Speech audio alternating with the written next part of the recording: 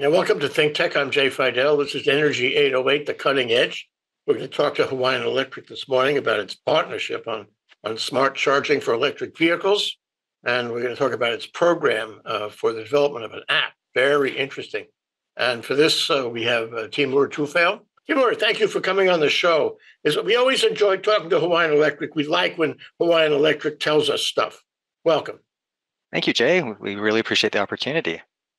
Yeah. So, okay, you're the program manager for Smart Charge Hawaii. So let's unpack that. What is Smart Charge Hawaii? So Smart Charge Hawaii is a pilot program that we kind of launched through the PUC's Innovation Pilot Framework. So for some background, we started developing this pilot last spring, and what we proposed doing was launching Hawaiian Electric's first residential EV program. So it's an 18-month pilot, and as the name suggests, the Innovation Pilot Framework, it's kind of a pathway that was created between Hawaiian Electric and the Public Utilities Commission to help drive and launch innovative utility-related projects and experiments. And so for my team, Electrification of Transportation, we're kind of focused on e-mobility-related technologies, anything that would help advance EV growth in Hawaii. And so one of the big challenges we identified is that we haven't really had a good sense of what's happening on our grid with respect to EV use. So we don't know who our EV driving customers are, what kind of equipment they're charging with, and where and when they're charging. So one of the ideas that we came up with was to use EV telematics data to help us understand what customer charging behavior looks like. So when you purchase or lease an electric vehicle, drivers are generally opted into the car manufacturer's terms and conditions, which would allow the manufacturer, like say a Tesla, to collect your telematics data. So everything from your speed, location, the state of your charge, and more. But then the car manufacturers use that data for their own R&D purposes. They also work with startup companies like our partner EV Energy, which we can get into in a bit. Yeah. And these companies kind of repackage the telematics data and find other uses for it. And so in this case, they're helping utilities to learn more about EV charging behavior. And so they've created these dashboards and easy to use charts on a cloud-based platform that Hawaiian Electric is going to be using. The hope is that these insights will help us with the development of future charging programs and EV-specific rate options. But from the driver's perspective, if you were to sign up to Smart Charge Hawaii, you'd effectively just sign up for a free account with EV Energy on their app or their website. You'd sync your EV with their platform, and then you'd receive a sign-up bonus, either $150 or 10,000 Hawaiian miles. Oh, I have so many questions and reactions. Sync. They're going to sync their database essentially with your EV. But how do they know your EV is compatible? How do they know your EV will sync with them?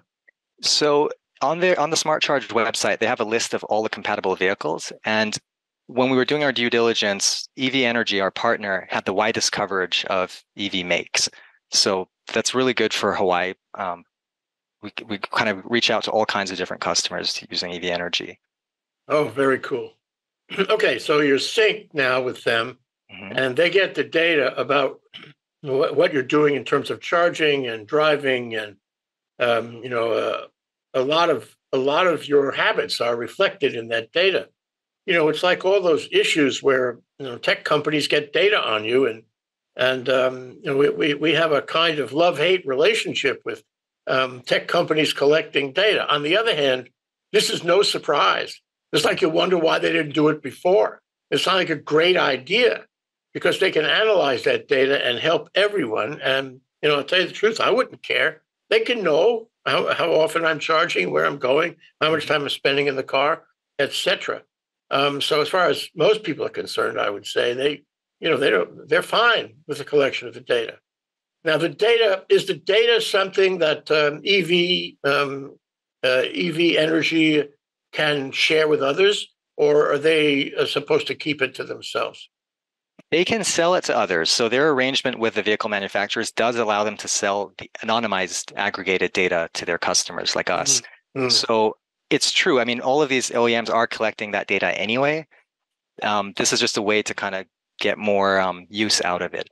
But we're not going to know, if you sign up for this, we're not going to know where you've parked and how long you've spent there. We're just going to see a line. And over the course of the pilot, we're going to start to see trends. We're going to start to see where in Oahu and our neighboring islands people are charging, what times of the day, where there are charging deserts, that kind of information. So that means Hawaiian Electric gets the data too. I mean, it sounded that EV energy gets the data and analyzes it. What? And then they give you a summary, or do you make your own summary? They will analyze it and create summaries that we'll have access to, but they'll also share the raw data with us too that we can also do our own analyses on. But for EV energy, just getting that data isn't as valuable. It's the utilities in the regions that they're getting this data from who are going to get the most use out of it. Because they have to prepare for the load, right? Yes, that's exactly it. Well, so gee whiz, it sounds like what you're doing and what they're doing is very, very interesting and at the cutting edge. After all, our show is called Energy 808, the cutting edge. So this is really perfect for our show.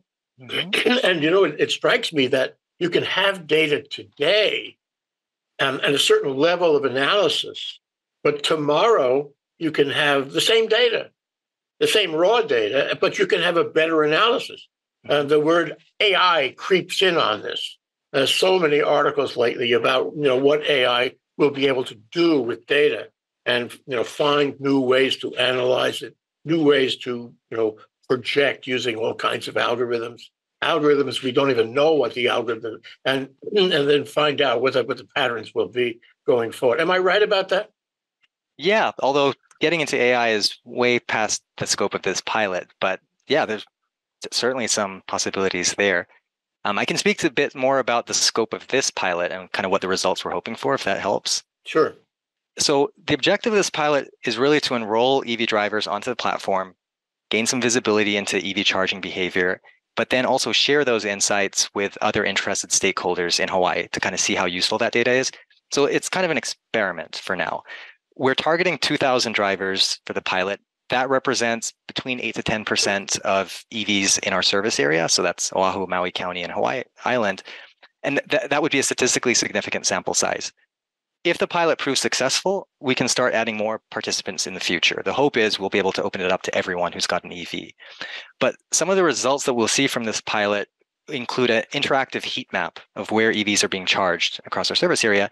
So like I said, you'd be able to identify where there are charging deserts. You'll see customer charging trends, a breakdown of customer vehicles and what kind of equipment they're using. So are they just plugging into the wall socket at home? Do they have smart chargers? Are they using public chargers? Now, there are other departments within Hawaiian Electric that will find this information helpful. So one example would be the group that's working on developing time of use rates. We've also heard... Sure. Yeah. Yes, because that's a big thing too, right? During daylight hours, we have lots of solar energy on our grid, and that's when electricity is cheapest. So in the long run, it would be ideal if we could get people plugging in their vehicles then versus late at night when the sun isn't shining. But outside of Hawaii, sorry, go ahead. No, I just had a question. What you said. If you know where the deserts are, I love that term. That's a great term. If you know where the deserts are, then you can identify the locations where additional charging stations ought to be installed, right? That's exactly right. So we heard from a bunch of our external stakeholders, like the cities and counties, the Department of Transportation, that the telematics data that we get from this would be helpful for them when they build out their own public charging infrastructure. So for instance, if we find out that a certain region in Oahu has lots of public chargers, but they're not being utilized as much, maybe that's not an area where we need to install new chargers. Instead, we'll kind of focus on those charging deserts. Yeah, wow. Well, that's exciting. There was a company that thought about this back when, I guess it must be 10 or 15 years, called Better Place. Guy was an Israeli. He was trained in Germany in high tech, and he had ideas similar to this. But it was, unfortunately, he couldn't keep the company going. He tried to be too international too quickly, I think. Mm-hmm. These were things that were in discussion then, but now they're coming into a reality. So tell me about EV energy. I mean, what is it like? How big is it? What is its specialty? What is its level of development? Yeah, absolutely. So EV Energy is our main partner. They're a certified B Corporation. based in the UK and also Palo Alto. Their whole mission is to make EV charging greener, cheaper, and smarter for both utility and their EV driving customers. And so when we were looking for a telematics vendor, because Hawaiian Electric isn't able to collect this data, we don't have partnerships with the OEMs, but we were really impressed with tell everybody what an OEM is. Original equipment manufacturer. So that could be the Ford, the GM, the Teslas, Okay. and yeah. And so we were really impressed with EV Energy's team and their platform. We felt they would be the best match for our customers here in Hawaii because they had the widest coverage of EV makes, which opens it up to a larger customer base. Their driver-facing app, so what you would sign up with, is really highly rated on Android and Apple. And we also had outstanding feedback from some of their utility customers who had deployed similar pilots over the past few years. But for this pilot, EV Energy is really administrating the entire thing on our behalf. So they designed the landing page, they're handling the driver signups, they've even got a customer care center to support the customers. And of course, they're collecting the data, they designed the app, but they're also helping us with marketing initiatives, ongoing customer engagement, processing the incentive payments. That's not done by Hawaiian Electric. So it's a full suite of services. We're really happy with it. But I should mention that we do have another couple of partners who are helping out on this pilot in a cost share capacity. So one of them is Ulupono Initiative. It's a local impact investment firm. They wanted to sweeten the deal for the EV driving customers and felt that, so we were originally going to pay $100 for sign up, which is in line with what some of the mainland utilities pay. Ulupono said, maybe we can do a bit more because the cost of living here is a little expensive. But they offered to fund us so that we could increase the cash incentive from $100 to $150 per participant, which is huge. That's really appreciative of that. But we also went to Hawaiian Airlines and partnered with them. With Hawaiian Airlines, they're working towards sustainability goals as well. Last year, they announced a strategic investment with an all-electric sea glider company. So we thought this could be a good alliance. And what they offered us was a heavily discounted Hawaiian Miles exchange program where you can get 10,000 miles in exchange for the $150. So two fantastic cost share partners there. Yeah, that's great.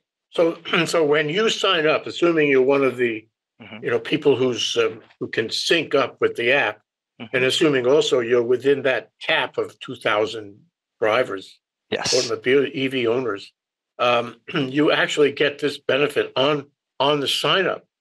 So if I do that, what are my obligations? I just got a check for $150. I got all these miles. What do I have to do?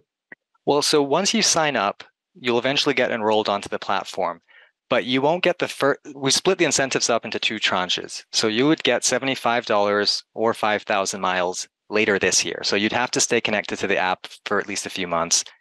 EV Energy will provide more information about exactly when the payment will happen, but you have to stay connected to the app.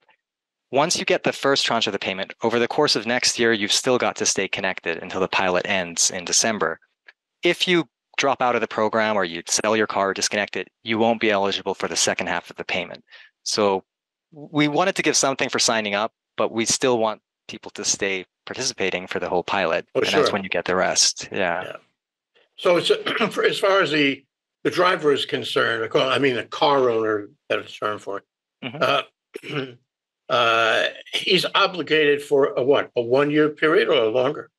It should be 1 year. I mean, we'll start collecting data over the next few months. So right now we've got 400 people that have already signed up, and we went live just over a week ago, which is great.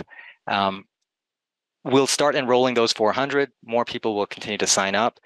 And then the performance period is generally next year. So January 1st till the end of 2024. But the key thing here, though, is we want to make sure we have good representation for the neighboring islands. And so the goal is to have at least 300 participants in Maui and Hawaii Island. Once we have that floor, we can kind of open it up to anyone who signs up. Beyond the 2,000? No, 2,000 is the cap. So I mentioned before we got the money through the PUC. We wouldn't be able to afford any more incentives beyond the 2,000 cap. Right. Now, if this pilot's successful and we turn it into a full-term program, then we can think about how to get funding for more incentives and more participants. So here we are. I really love this part of the discussion. And we have come to the end of our pilot.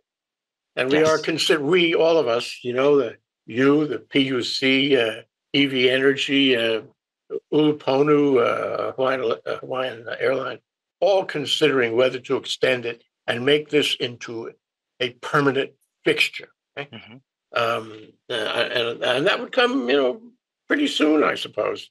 But when you sit at the table and decide whether you're going to go from pilot to permanent, Hmm. what are the considerations? Well, so one of the important pieces of this pilot is that we're not kind of waiting for 18 months and then at the end of it go, okay, well, here's the data, here's what we learned, do we make it permanent? Over the course of the pilot, every quarter, we're going to be meeting with the PUC, Drive Electric Hawaii, a coalition of stakeholders invested in this, and we're going to be sharing the data, providing updates, surveying our customers, surveying all of these stakeholders to see if there is value in this pilot. So we're going to know before the end of next year if it is worth making this more permanent. Some of the things to consider are, so EV Energy is a startup. Some of the other players in this field are also startups. We don't know what they're going to look like a year or 2 years from now. They might be acquired. They might go out of business. So we don't know which partner we end up working with at the end of this pilot. There's a lot that's kind of up in the air, but again, we're going to be having these touch points throughout the pilot to kind of make sure we're getting value out of it. Yeah. So, Hawaii has got to be the best state of all the states for electric vehicles because there are no great 500-mile, distances to drive. Mm-hmm. And it's all sort of under control in terms of the geography. And it's also under control in terms of, installing charging stations and all that.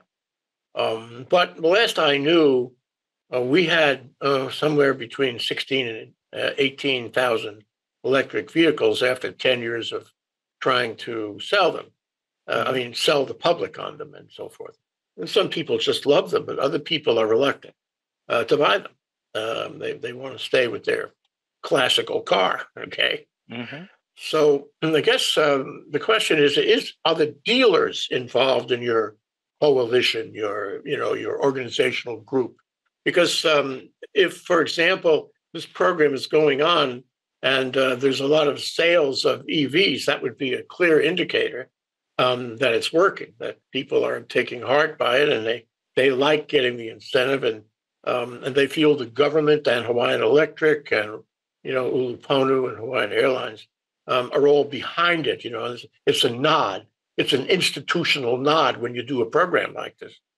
So let's assume for a moment that you're looking also at people outside your group of drivers who might change their minds about buying. Are they at the table? Yes, absolutely. So the Hawaii Auto Dealers Association is a partner of ours. We've been in talks with individual car dealerships across our service area.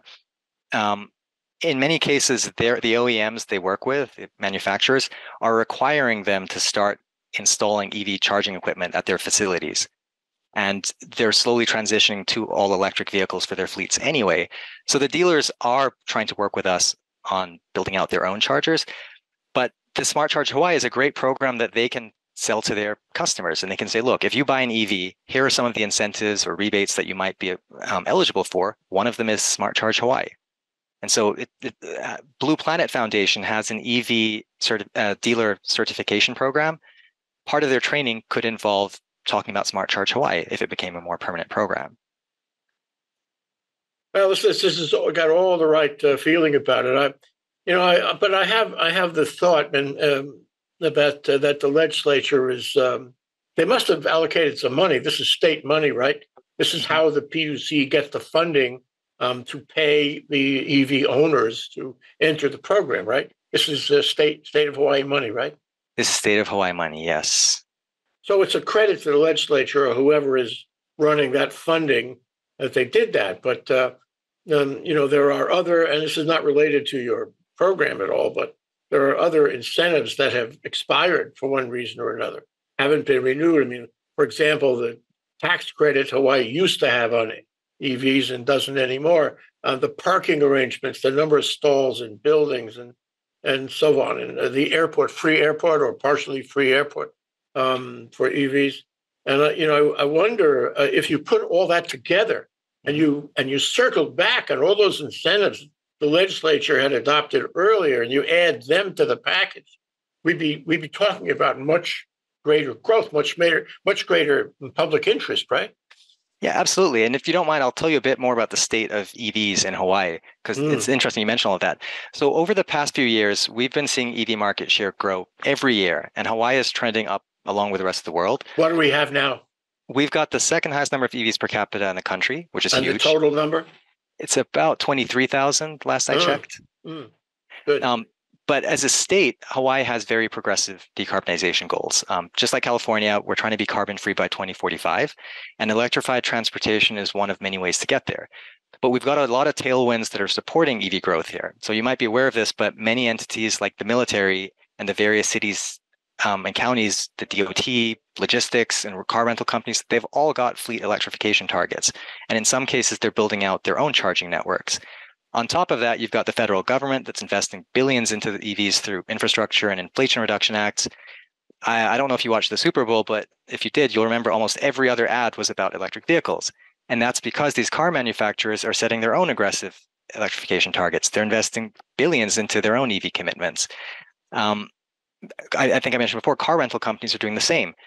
As a tourist-heavy environment, it's really important for Hawaii. Hertz is spending $4.2 billion to purchase 100,000 Teslas that will be in Hawaii, and they claim that 30% of their fleet will be electric by the end of 2024. So that's really soon. Enterprise and Avis also announced that they're transitioning to electric. And as for Hawaiian Electric, we're also coming out with programs and incentives to help with EV adoption. We've built out our own EV charging network. We're hoping to expand that. We've got some make-ready programs, which I think you spoke to Tandy about, eBus, which helps lower costs for customers that want to install their own equipment. And then we've got our first residential program that we just launched, Smart Charge Hawaii. So there's a lot of things coming together to make this happen. Well, we're supposed to be, carbon free in 20 years or so. Mm-hmm. Are we going to make it? Is this a big part of the incentive, rather the initiative? This is part of it, yes. I'm confident that we will get there. Yeah. Well, okay. Let me say that this program sounds very exciting, and it sounds like it's the kind of high tech that I love to see developing.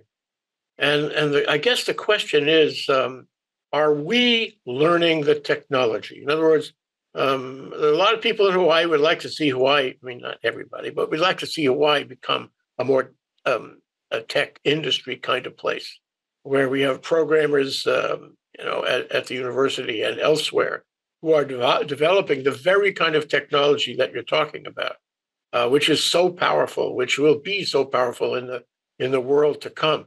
I admire EV Energy for doing what they've done.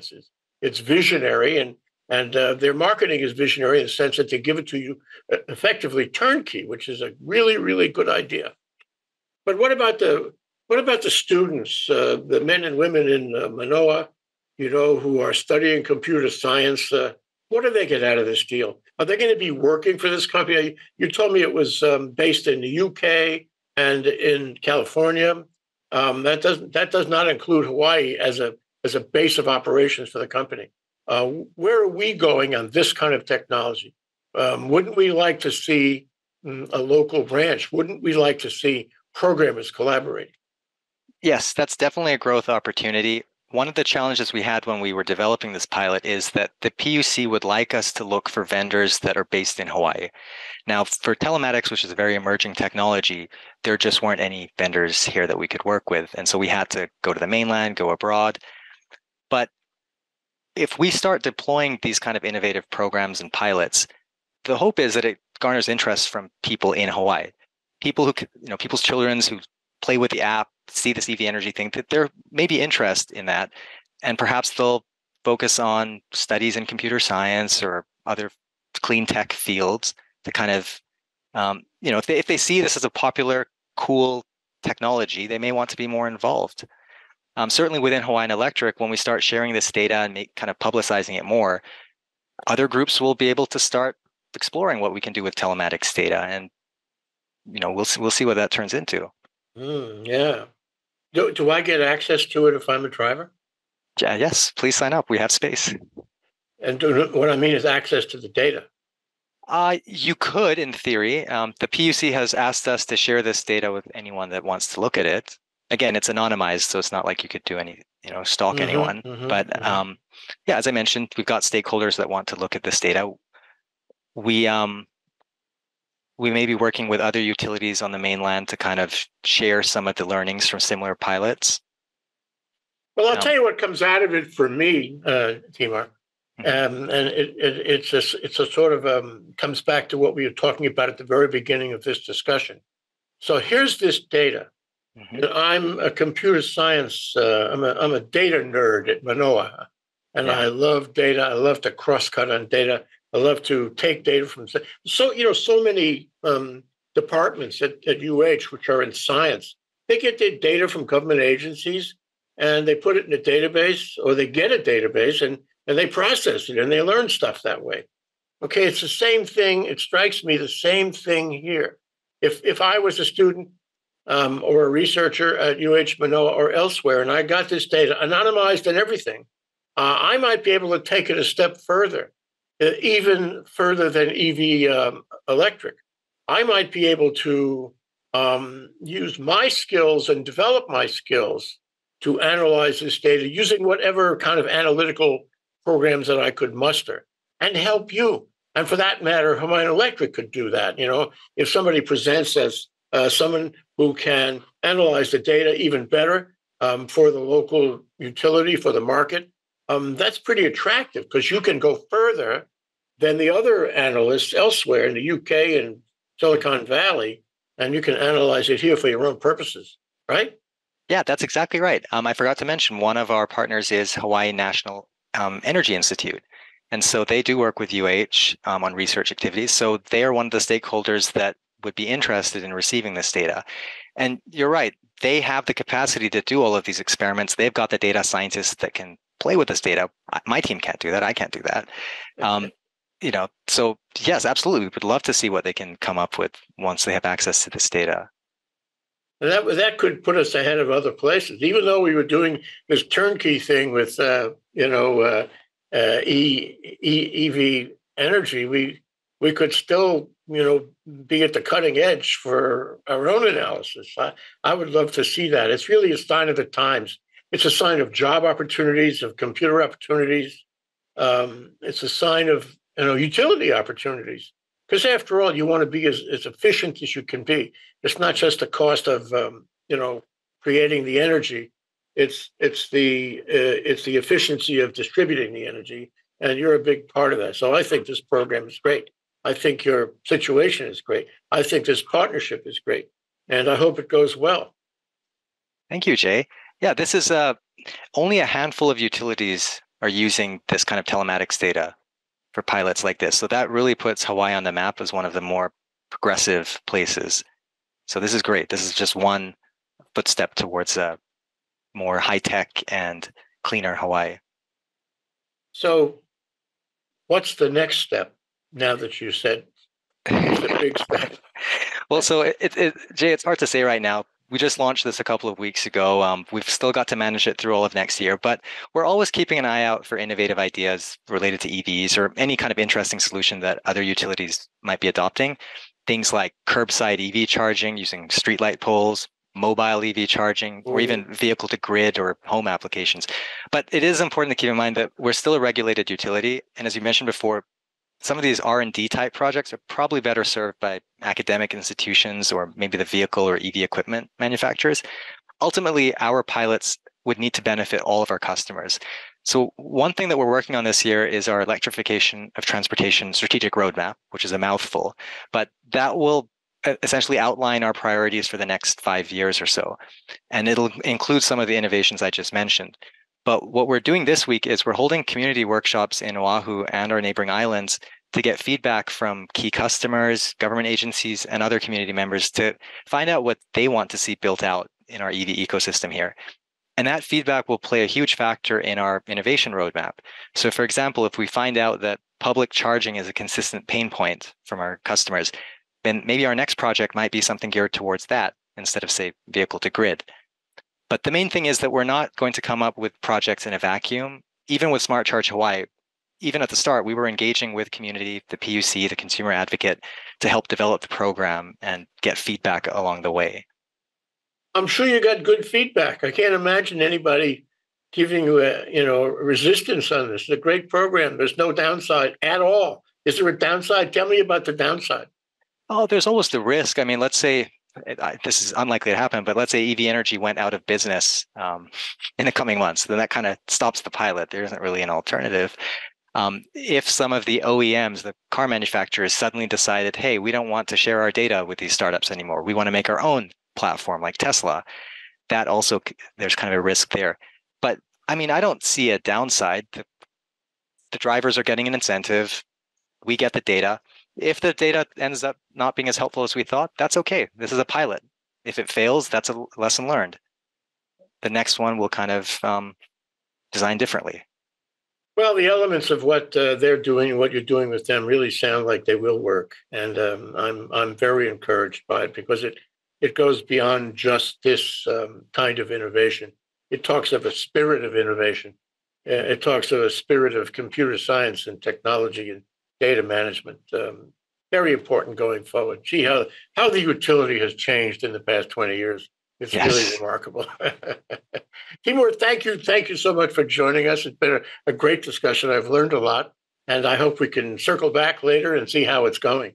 Yeah, absolutely, Jay. It was a pleasure. Thank you.